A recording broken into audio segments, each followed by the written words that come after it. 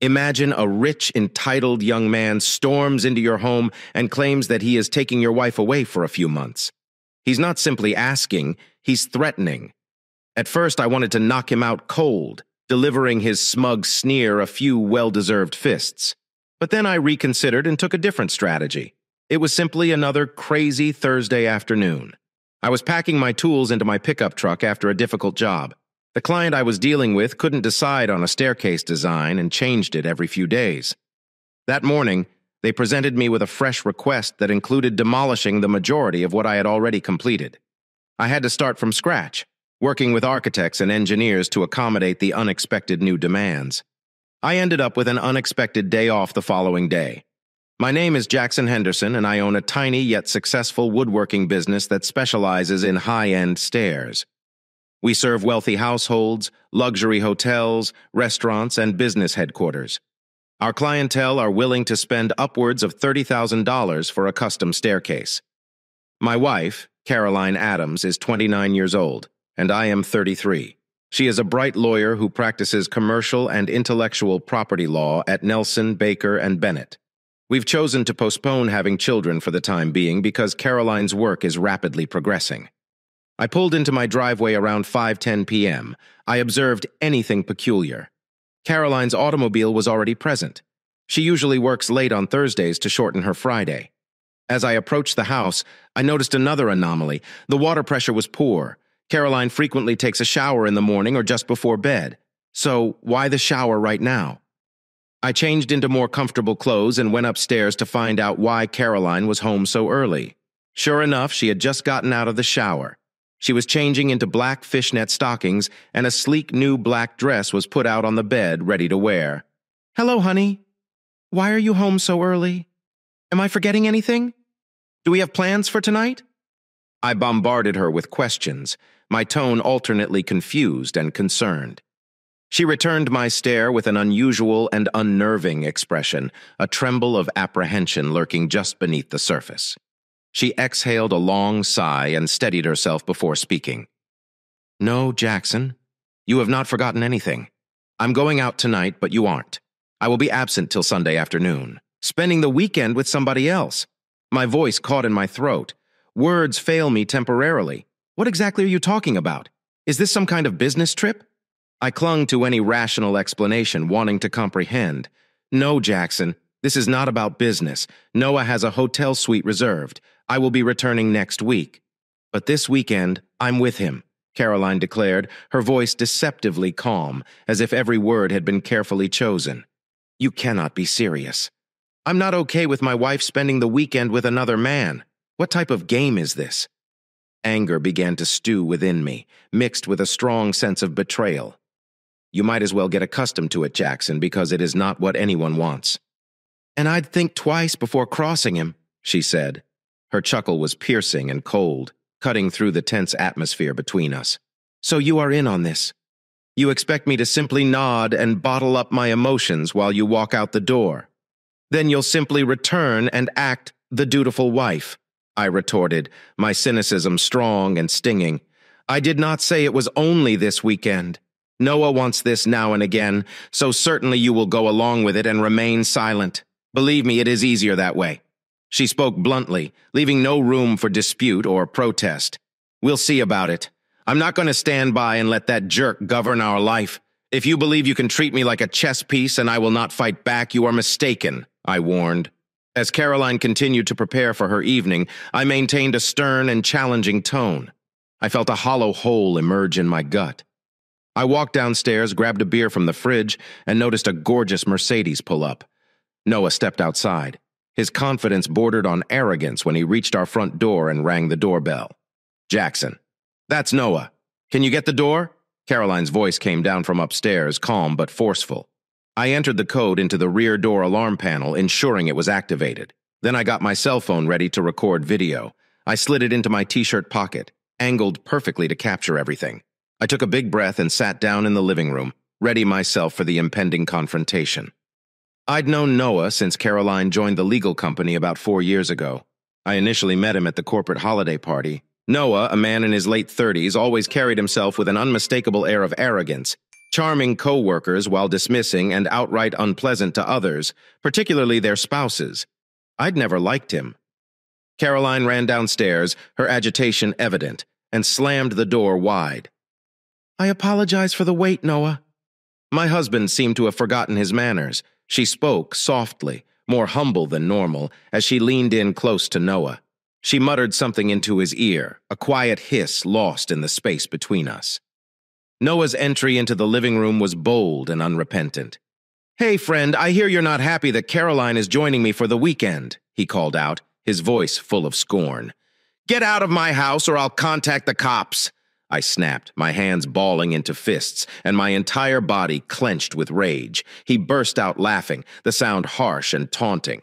Caroline stood behind him, smirking, complicit in his hubris. "So what do you suppose the cops will do?" "Nothing. They will not lift a finger. Do you know why?" When he saw my cell phone, his expression turned to one of alarm. He lunged at it, but it was tightly shut. In a rage, he grabbed it and flung it to the floor, shattering with a loud bang. "You think you have control here?" Noah taunted, edging closer, his gaze narrowed with menace. "Pay close attention. Your wife is spending the weekend with me, whether you like it or not. What is your opinion? They signify nothing. Despite my seething rage, I keep still and my voice is steady. Threats do not intimidate me, Noah. But they give me a solid notion of who you are." He sneered. "Oh, I am just getting started. If you try to tamper with us, if you say anything about this to anyone, you'll regret it more than you can imagine." "And what does that mean, Noah?" Caroline interjected, her tone abruptly sharp and revealing a glimmer of her typical fury. "What exactly are your plans?" Noah looked at her, irritation flashing across his face. "Stay out of this, Caroline. This is between myself and him." He ignored her and returned his attention to me. "Keep quiet and out of the way. If I find out you've disturbed Caroline, discussed divorce, or attempted to contact my wife, things are going to become ugly." I lifted an eyebrow, faking confusion. "I've never been involved in money laundering or anything illegal," I responded gently, attempting to deflect his rage. Noah laughed, chilly and hollow. "Who mentioned anything about money laundering? But now that you mention it, installing something on your PC would be simple. I have something that could wreck you." "But having illicit materials is a felony, Noah. If you threaten to upload it to my computer, doesn't it imply you're already involved?" I retorted, hoping to catch him off guard. He dismissed my question. "The difference between us is basic. I have connections that make the seemingly impossible a reality." He bragged about his apparent power. Caroline watched the discussion, her face tightening. "This is not what we agreed to, Noah." Noah looked to her, softening but still warning her. "Caroline, do you remember that we're in this together? Simply stick to the strategy." As the tension rose, the room felt smaller, charged with the electricity of approaching conflict as he listed out his demands, including a nasty warning about not seeking vengeance and a crude remark about my connection with Caroline. My thoughts spun with the sheer boldness of it all. I was overwhelmed with wrath and disbelief. Despite the chaos, I felt a quiet sense of thankfulness for the robust security measures I had put in place. Following a previous break-in, our entire home was outfitted with video cameras and an alarm system. Caroline is unaware of the details. Everything that was going on right now, including this tense argument, was being recorded on video, as was the phone that he destroyed. It was only a deception. He had no idea how prepared I actually was. Caroline and her partner stepped out of the door. The reality of what had just occurred became clear. I felt a mix of shock and indignation, as well as a strange sense of relaxation. I had acquired strong evidence of his threats and manipulation, which may be critical if the divorce proceeded. The cell phone he shattered on the ground was actually my work phone. After years of dealing with demanding clients, I learned the hard way that giving them my personal phone number resulted in constant calls. Having a second work phone allowed me to turn it off after hours and deal with any messages in the morning. Fortunately, I still had my personal phone available. I quickly called Lucas, my company lawyer and close buddy. Lucas married my older sister Emma 10 years ago. They lived a happy life together until she died in a sad accident on a lakeside trip. Despite the enormous tragedy, Lucas remained emotionally linked to our family, gaining us unwavering love and respect when Emma died. He ultimately found happiness with Charlotte, and the two married. Lucas and Charlotte were at my wedding with Caroline, and they are still as close to me as family, although facing a significant threat. I really needed Lucas's guidance. I told him about Noah's ominous threats and the troubling situation with Caroline. Lucas's response was fast and reassuring. He told me to stay put, avoid making contact with anyone, and switch off all communication devices. He and Charlotte would arrive within an hour with dinner. Even hearing his steady, encouraging voice provided me a sense of security in the middle of chaos.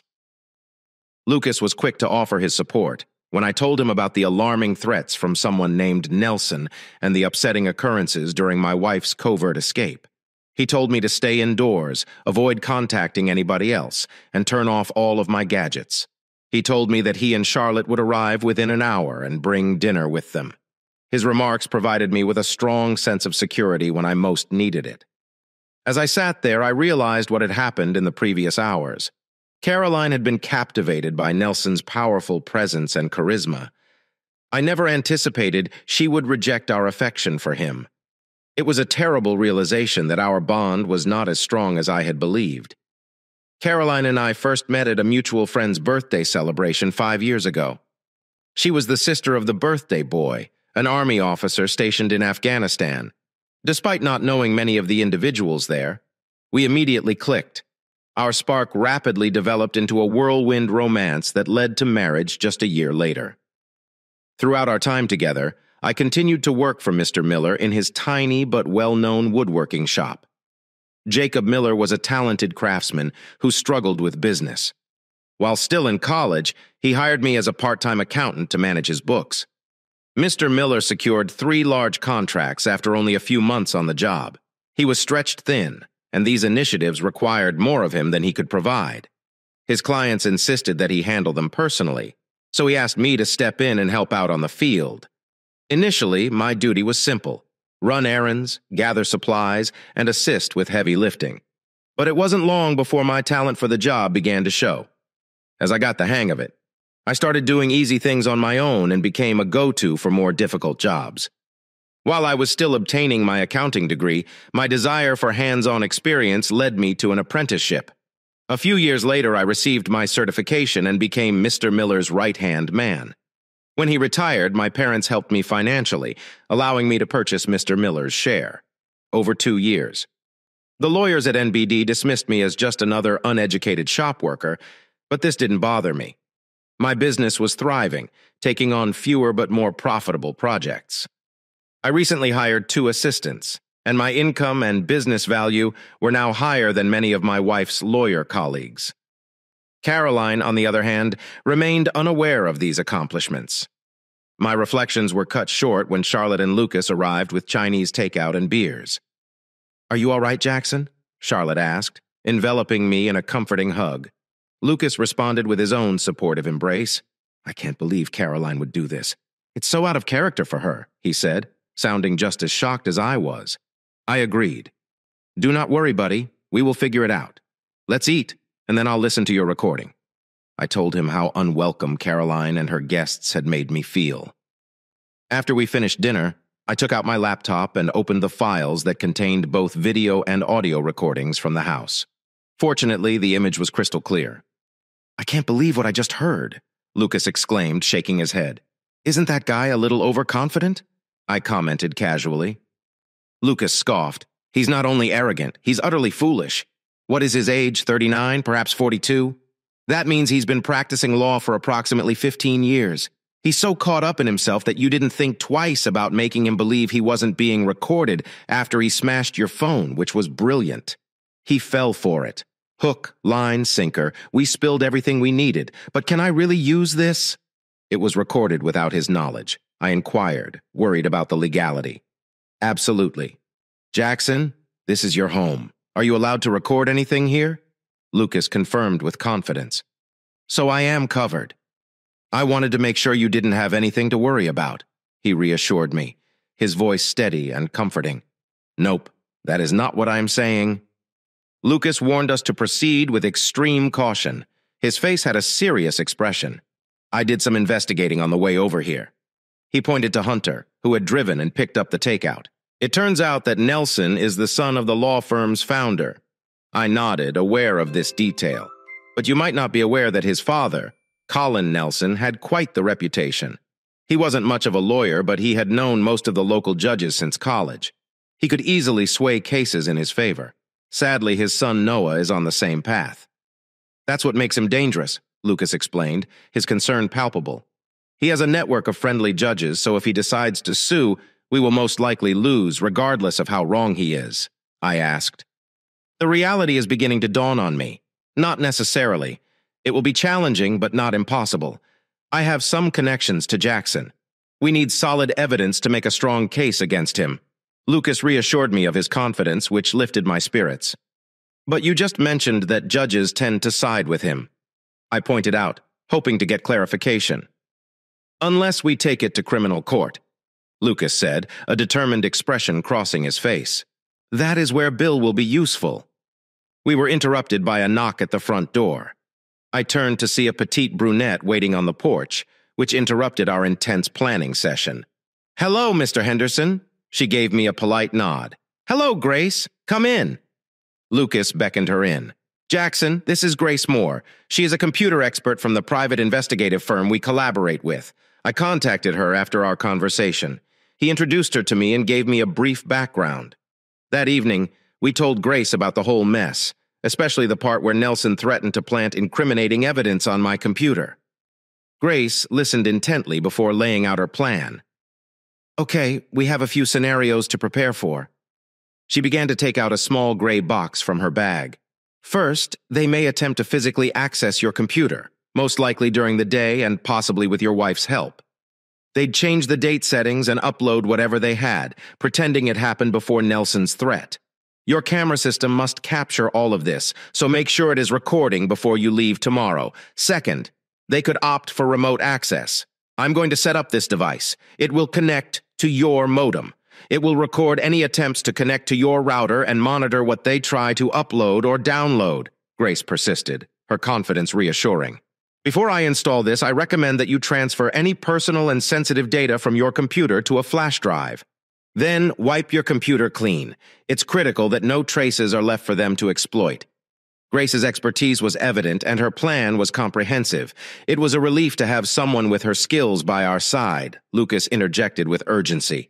"Let's get moving, Jackson. Currently, the only solid evidence we have against him is that recording. If you go to court with just that, they might dismiss your case quickly. People do not always take blackmail seriously. Furthermore, the judges who favor him may simply let him off the hook." He leaned forward, his voice lowered. "But if Nelson actually uploads illegal material to your computer and then informs the police that he discovered evidence of you having illegal content, everything changes. We'd have a clear record of everything that happened without your knowledge or consent, thanks to the recording in which Nelson basically tipped his hand. We have everything we need to build a solid case." Lucas paused, scanning my face to see if I understood in a criminal court. His benchmates will not want to touch this if it involves illegal content involving children. To protect themselves, they will avoid him. His strategy made sense, transforming a dire situation into a potential win with the right moves. We could turn Nelson's arrogance against him. "I find that disturbing and twisted," I said, shaking my head in disbelief. "Yes, but Nelson is just as twisted, if not more," Lucas replied grimly. Grace made a crucial point. "One more thing, Jackson. Could you stay off your computer for the next few days? If Nelson goes ahead with his plan and then reports it, the police might check the computer records to see if anyone accessed the illegal files after they were uploaded. If you don't use it, it keeps the records clean, which is better for us. Also, make sure your cell phone doesn't connect to your home Wi-Fi to prevent them from using your phone to access your network." After our discussion, Grace set up a surveillance module and wiped all sensitive information from both my computer and phone. "This module will send us copies of all access attempts. I'll contact Lucas and you once we get something. Best of luck, guys," she said as she packed up her tools and left. "All right, let's shift focus to more immediate concerns," Lucas suggested, bringing the conversation back to personal matters. "Jackson, do you want to start the divorce process now or wait until Caroline is back to see if things can be resolved?" "No, I want a divorce as soon as possible. I can't stay married to someone who's so easily swayed by these so-called powerful men." "I'm done," I declared firmly.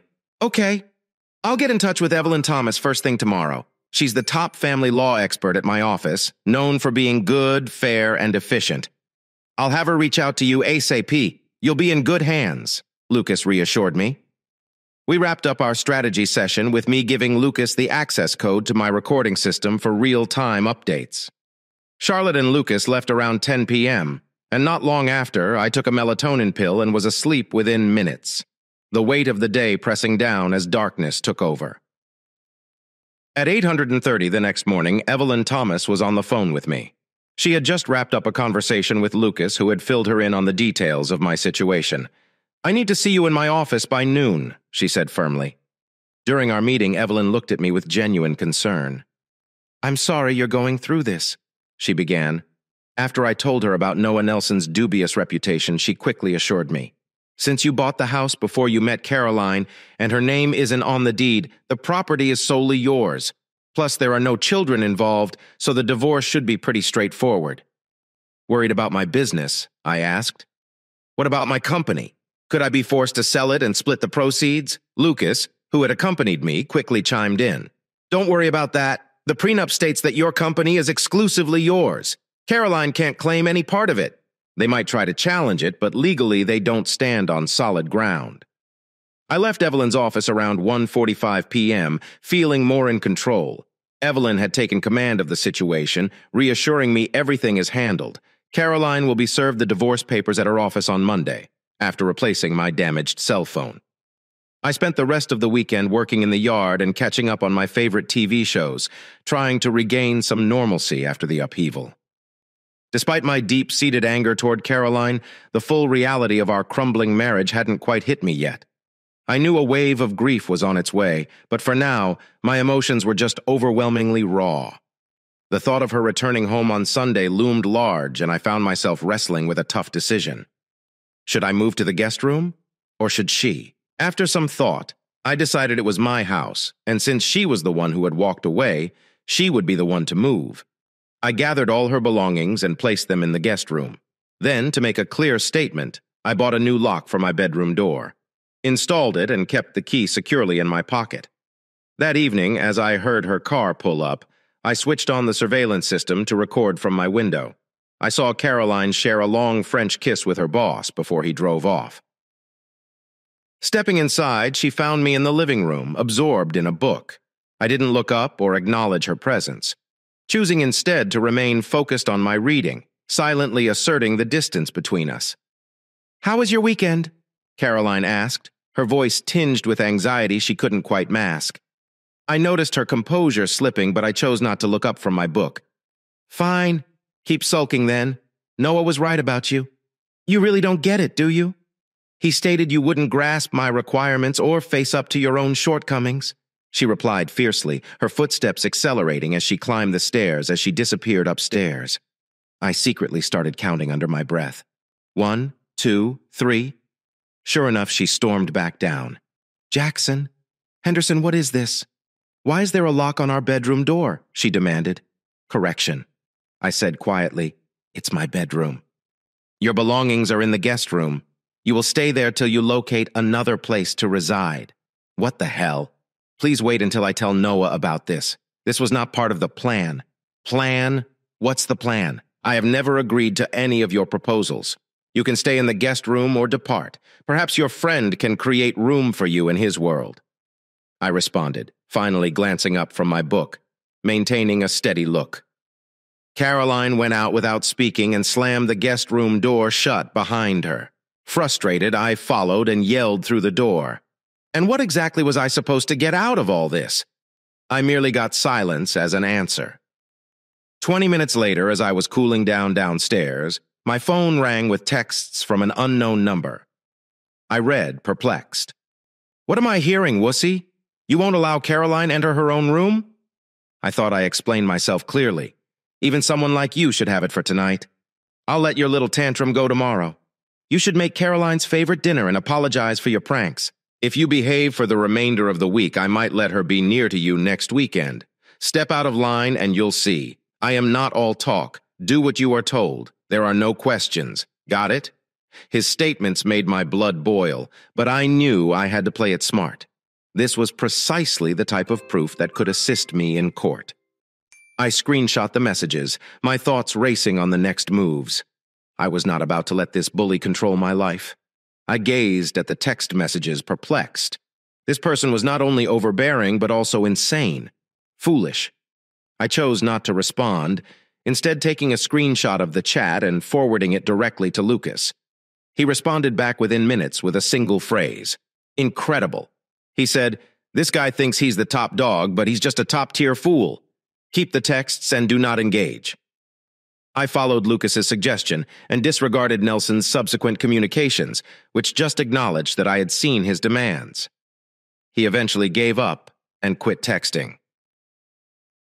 Caroline and I did not cross paths that night. I locked my bedroom door and kept the recording equipment going just in case. Before going to bed, I wrote a quick message to one of my assistants, informing him that I would be in late the next morning, after Caroline had left the house. I awoke early the next day. I poured myself some breakfast and started uploading the overnight recordings from my system. Caroline did not leave the guest room until the morning, according to the camera. She used the guest bathroom, showered, and then departed the house without eating. Interestingly, she hadn't messed with my computer, which I had half expected. Evelyn Thomas's message lit up my phone. "Hello, Jackson. Just to be clear, the divorce papers will be served at 10 o'clock this morning. I've also advised Lucas to have as good a day as possible. All things considered, go to the shop before going for work." I double-checked the house security system. It was still recording, and I had configured it to alarm my phone if anything happened. I had a noon meeting with the architect to finalize some revisions for a client, so I worked on tiny jobs until then. I half expected Caroline to call after she was served with the divorce papers, but my phone remained silent at 11:40. I messaged Lucas expressing my surprise at her silence. This suggests she's probably already discussed the documents with Nelson. They could be planning their next move. I'll follow up with Grace. Stay tuned. He texted back. The appointment with the architect turned out to be more useful than I expected, allowing me to remain grounded among the swirling craziness of my personal life. After that, I spent the afternoon maintaining my tools and cleaning the shop. Later, Lucas sent an alert on my phone. "It's starting." He added the thumbs-up emoji. I promptly entered into my home surveillance system from my store and viewed the live video. Caroline had just entered with a man I didn't recognize. They went directly to the home office and turned on my computer. The two limited their conversation to a minimum. The dude spent a few minutes to hack my password before inserting a flash drive into the computer and performing some suspicious activity for around 15 minutes. I watched closely, noting every move they did in preparation to provide this proof to Lucas and Grace. I was able to acquire clear photographs of the man's face from the CCTV tape. Meanwhile, Caroline went to the guest room to load her items into rubbish bags because her suitcases were still in the master bedroom closet. After finishing his dubious activities, the man turned off the computer, informed Caroline that he was going, and exited. She packed hurriedly and left the house shortly after. Lucas called me as soon as the recording ended. "All fine, Jackson. Go home and act normal. I believe they will involve the cops tonight, or maybe tomorrow, so be ready for an inspector to arrive. They will require several hours to obtain a search warrant. So that's your heads up for tomorrow." "Could I actually be arrested?" I inquired, my tone barely above a whisper. "It is feasible," Lucas said soberly. "If this happens, be quiet. Do not say anything to them. I've already spoken with Oliver Wilson, a leading criminal defense attorney. I gave him all of the recordings and details. He assured me that this should be the easiest case he's handled this year. He reassured me. I gave Lucas the code to my alarm and recording systems in case I was arrested. As I drove home after our conversation, I had a sense of uneasiness. The remainder of the evening was strangely quiet. There were no police, Caroline made no calls, and Nelson left no threatening notes. I fixed myself a sandwich and tried to relax in front of the television. I was tempted to phone my folks and fill them in, but I opted not to. Explaining all of this computer manipulation and cloud-stored films seemed like an unnecessary source of concern for my mother. It was better to wait until everything had been handled. The next day, when I was at work, my phone vibrated with an alert. There was an intruder at my home. Following convention, I texted Lucas right away and logged into my security system. The police had arrived and were disarming the alarm. They were able to shut down the system, taking off my vision. Lucas replied back shortly, saying he'd seen everything and had already given the film to my lawyer, Oliver Wilson. Approximately an hour and a half later, two policemen entered my establishment. They approached me quietly but aggressively, informed me that I was under arrest, and handcuffed me. They gave me my rights as they brought me to their car and began asking questions while driving. I followed Lucas's earlier suggestion and remained silent at the station. They confiscated my phone and money and locked me in a cell with 5 other people. No one said much. We all simply stared at the floor tiles, engrossed in our own thoughts. After what seemed like an eternity in that cell, a guard arrived and led me to a meeting room. "You'll meet your lawyer here," he explained as he led me down the corridor. "Wait, I never told anyone who my lawyer was," I argued, but the guard did not react. When the door eventually opened 15 minutes later, it was not Oliver Wilson who entered. Noah Nelson wore a cocky grin. He sat across from me, first wordless, simply keeping my stare. I stared back, unwilling to give him the satisfaction of seeing me rattled. He was plainly happy with himself, believing he had the upper hand. Noah finally broke the silence and spoke. "Do you comprehend the gravity of the situation?"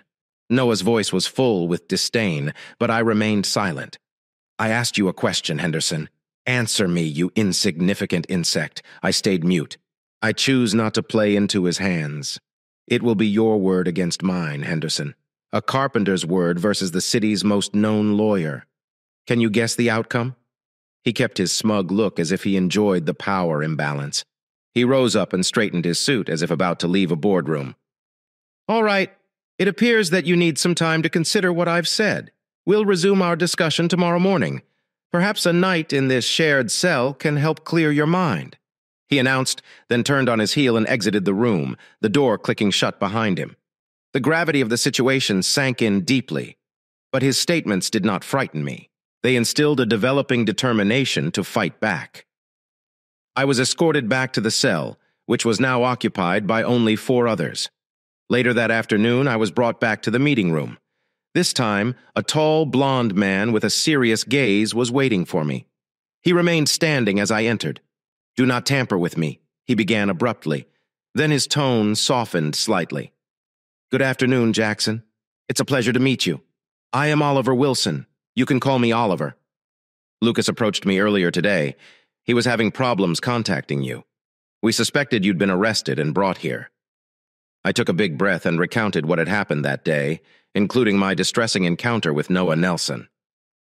Oliver listened closely, his expression changing to astonishment, but he remained silent until I finished. "All right. You will appear before a court tomorrow morning. Expect the bail to be high, but don't worry. Lucas is on top of the situation," Oliver reassured me, his tone steady and authoritative. "I know tonight will be difficult, but hang in there. Lucas and I are here to help you. Keep refusing to answer their inquiries. I have officially taken on your case, and be assured, Noah Nelson will not disturb you again." The next morning, I appeared before the judge facing charges of possessing illicit materials, and I pleaded not guilty. The bail was set at $17, which seemed almost mockingly low. I was freed later that afternoon under the condition that I not leave the city boundaries or contact my soon-to-be ex-wife or anyone from her office, but I could continue working at my store. They returned my phone and money, and Oliver took advantage of the opportunity to catch up, taking me out for a late lunch. As we sat down to dine, I told Oliver that I had been cautious about what I said at the police station the previous day, concerned about who might be listening. However, after making a few calls and conducting some research, I discovered some interesting facts regarding Noah Nelson. I informed him, ready to reveal the results of my investigation. First, I continued the procedure of obtaining a search warrant. It takes several hours. Only after that may they review their findings and get an arrest warrant. In my situation, they called me in before they had finished searching my home. Second, I added, shifting in my seat as the seriousness of my next statement sunk in. Despite all of my limitations on contacting you or Lucas, Nelson did not receive permission to see me. That just does not add up. Oliver nodded, his gaze narrowing intently. These anomalies strongly suggest that the entire scenario was staged, which is clearly illegal. It appears that they acted too quickly, which will benefit us."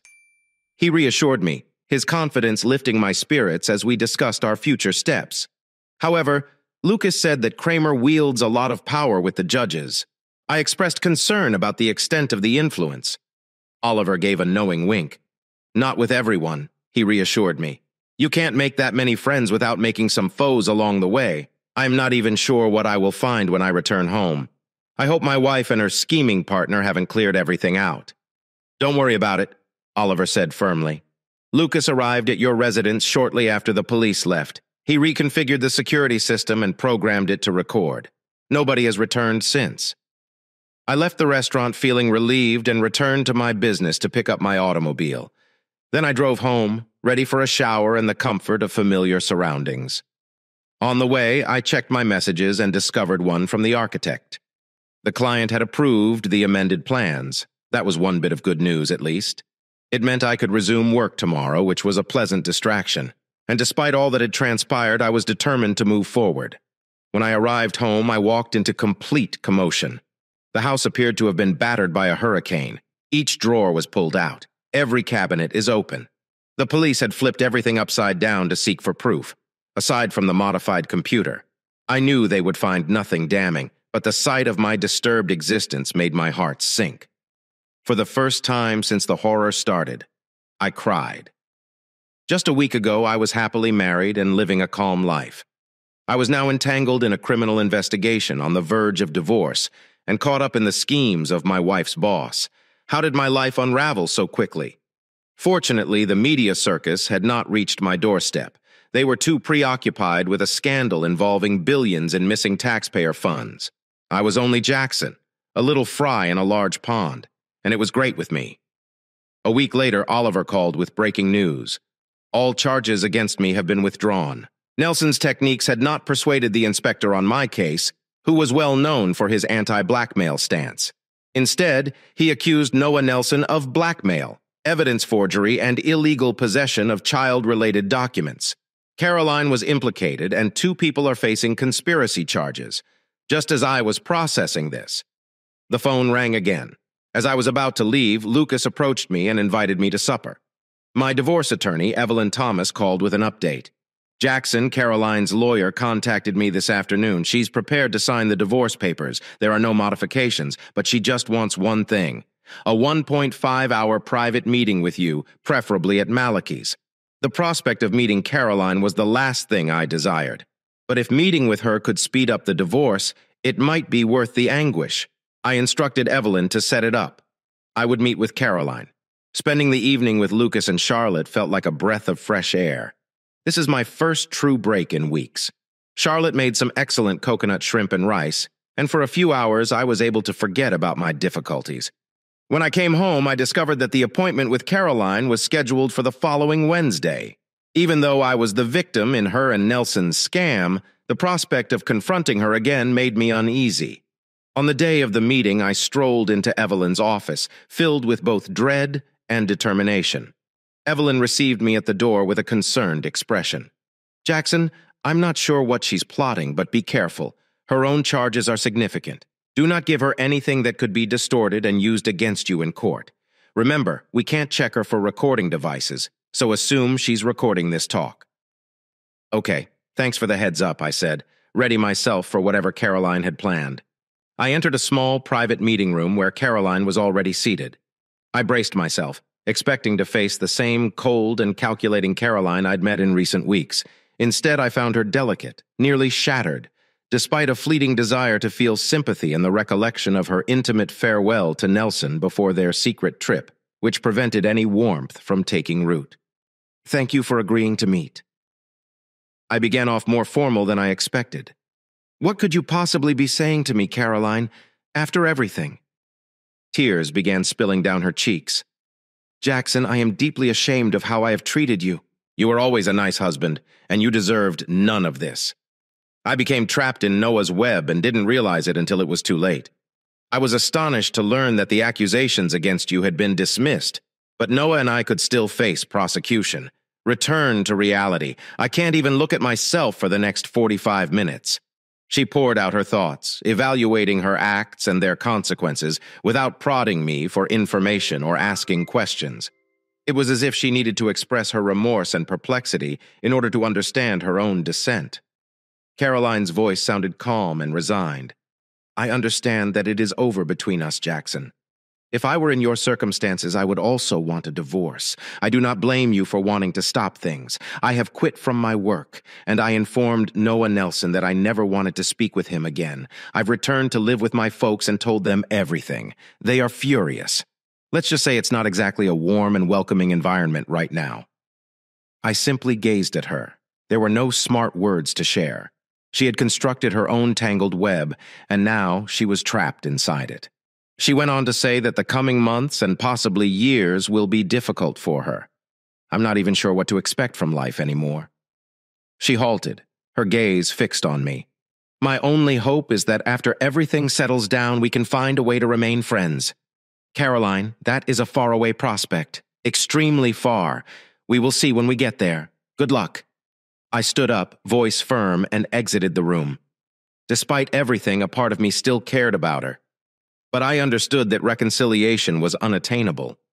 Initially, I felt a strong urge for vengeance, but life had already dealt her a severe reality check. She was learning her lesson the hard way, which was punishment enough.